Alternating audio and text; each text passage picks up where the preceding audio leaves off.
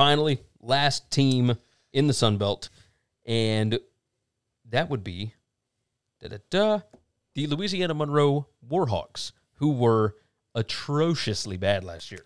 Went 0-10. Terry Bowden is the new head coach. That's right. And he brought in wily veteran offensive coordinator Rich Rodriguez. Yeah. Just a strange pairing. The win total sits at 1.5. I was just about to say, can't get 2. The over plus 135. So they are fully expecting 1 win, and even that 1 win that is expected is against Jackson State. I was just about to say, are we positive they get that win? I don't think so, because what do you think a number on that game would be if you had to set it right now? Primetime Dion would be. Are we still a touchdown or no? I think it would be under a touchdown. I think so too. Jackson State is an underdog of 5-6 points. Less than a touchdown, more than a field goal. Yes. That's exactly what I would have this game, which tells me there's no doubt in my mind Jackson State can win that game. Analytically, there is not a single game on the schedule other than South Alabama that would be less than double digits. Yeah. I mean, this is rough. It's gonna be a long road to hoe for Terry Bowden.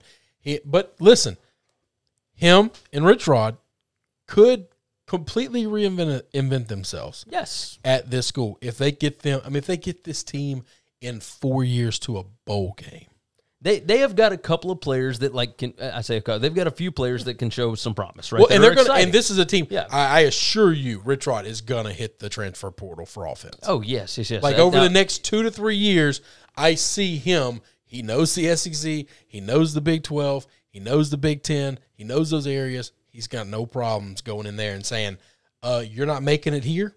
Come down to Louisiana Monroe, baby. Come down to Monroe. We'll hook you up." I'll tell you this: he is going to utilize Perry Carter Jr., the wide receiver.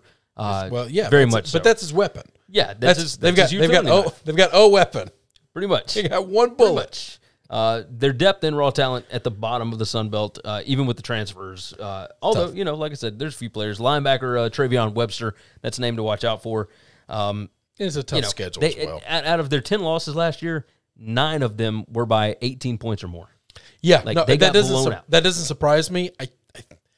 They might be 14 points this year, but I still think they're double digits, and it's not going to be close. It's not going to be pretty. No, you're right about that. Started with some bangers. We finished with some duds. You are correct about that. So, thanks for listening to the Winning Cures Everything podcast. The website is winningcureseverything.com, and if you want to connect with us, we're on Twitter at GaryWCE, at Chris B. Giannini, at Winning Cures, or you can email us, Gary at winningcureseverything.com or Chris at winningcureseverything.com. Subscribe everywhere you need to subscribe, and we'll see you soon.